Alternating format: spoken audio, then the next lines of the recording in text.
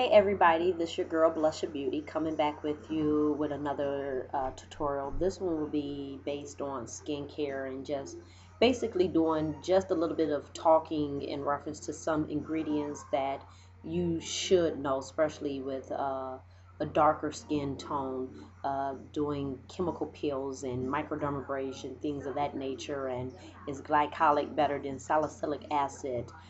Me being a licensed esthetician and in this beauty industry, it is kind of hard for some darker skins to accept or recept different chemical peels that are out there today. A good facial scrubbing and cleansing uh, kind of does the trick, as well as things that has different ingredients to help lighten dark spots or hyperpigmentation. Some may call it age spots or aging spots.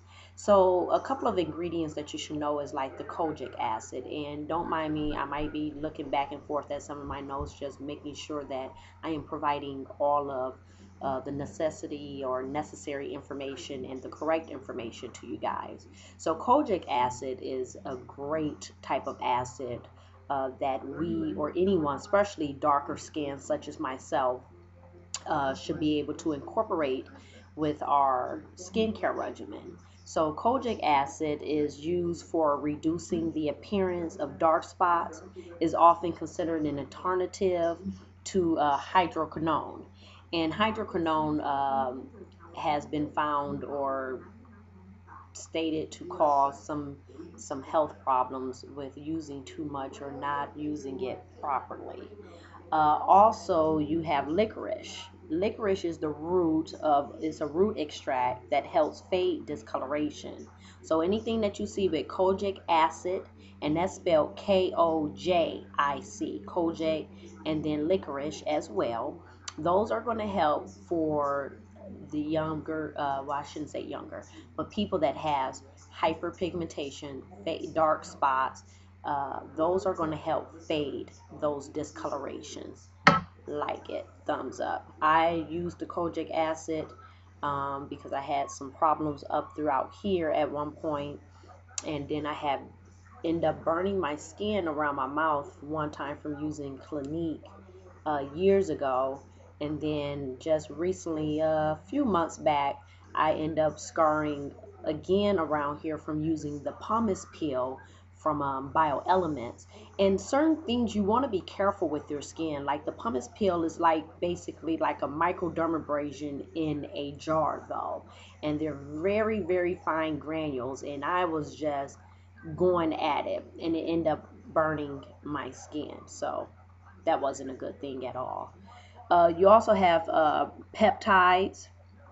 Those are amino acids that rejuvenate the skin by helping dead skin cells turn over. So anything that have peptides in it as well, you want to think of it as planting seeds of collagen. Peptides help build your collagen in your skin, so we need that. So things that have peptides in it is also a plus as well. Then you have your hyaluronic acid. Now, hyaluronic acid is great for dry skin, and pardon me. So the hyaluronic acid is great for dry skin. Uh, it also holds up to 1,000 times is water moisture. So if you're dehydrated or if you have dehydrated skin, you definitely want to look for products that have hyaluronic acid in it. That's going to help with the dehydration. Again, it has 1,000 times more water moisture that we're able to retain. You also want to eat water. And what I mean by eating water is you want to eat products that contains water, like cucumbers, what else? What else? What else? What else? What else? Broccoli, things of that nature that will be able to hold on, and the water, it deposit to your it deposit. It's not like you're drinking water and then you're flushing it out your system. So eat water as well. Find out what type of vegetables and things of that nature and fruits have lots of water that contains in that particular food that you're eating. That's another thing. Then we also have the salicylic acid, and that is going to be more for your problematic skin, your acnetic skin, uh, that has a lot of pores that are clogged, that salicylic acid will help dry the pores out, and the sebaceous gland. So again, the salicylic acid is excellent for cleansing excess oils from the pores. Um, Women of color to start with a milder salicylic product over a harsh glycolic. So they will recommend us starting with a salicylic acid versus a glycolic. But then again, all of these different acids does come in different percentages, 10, 20, 30, and so forth. So whatever you do decide, start off low and then work your way and build your way up to see the final results that you're looking for. Okay? And then we also have I don't think I'm gonna pronounce this correctly. Niacin, Niacinamide, and that is a form of vitamin A that helps decrease sebum and even out the skin tone. So if you're looking to even out your skin tone, that's a great product as well. And then you have ferulic acid, and that's an ingredient that enhances. It has vitamin C and E, and is ideal for breaking up the pigment and evening out skin tone. So all those things right there would be great to help with evening out your skin tone with the vitamin C and E, definitely. The Kojic Acid, which is going to help with the discoloration in your skin. Okay, licorice, which is going to fade discoloration as well. So those are some good things to start off with. And again, whatever chemicals you decide that you're using, you always want to make sure that it's the best for you.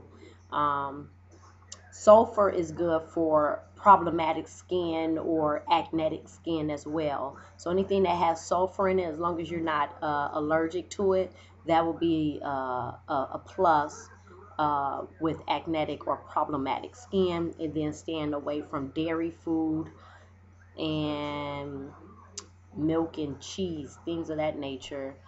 You want to really increase your water increase.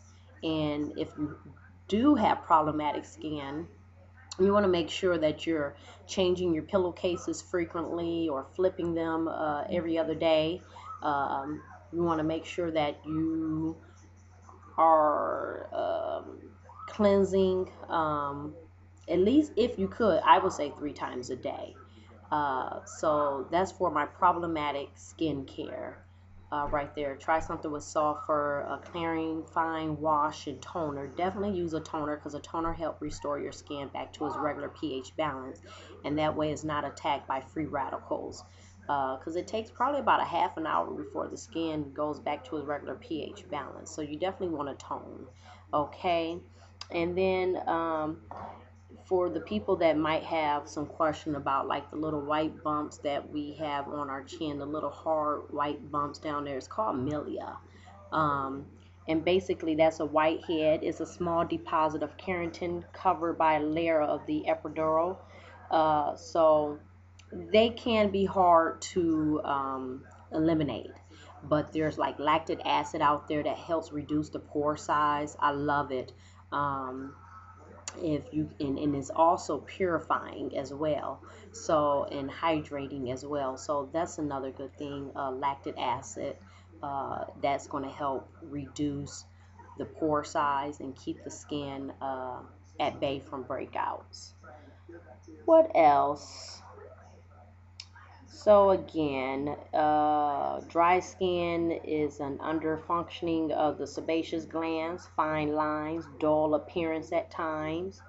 Um, Comedones are blackheads. They're a plug of oil filling the follicle cap with the blackhead debris caused by oxidization. Also, sometimes when you see those little blackheads on in your nose or people's noses or even throughout this area right here, sometimes that's hair. And when I go to extract that, sometimes a hair follicle, well, hair is coming out of that follicle, pardon me. So, take a towel, and really push. You could do that yourself too to get some of it out, so you're not just walking around with all those tiny little black dots on your nose. I like to call them looking like a strawberry.